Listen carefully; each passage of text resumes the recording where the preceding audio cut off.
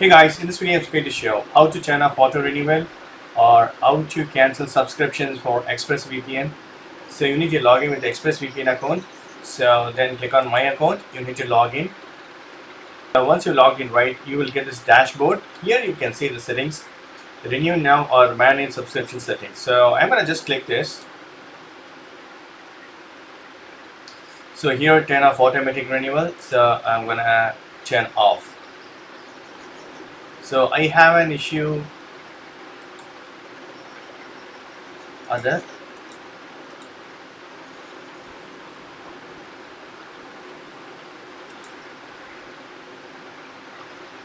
Stop my service on the expiration date. So super cool. Tomorrow will be the my renewal date. So stop my service on the expiration date.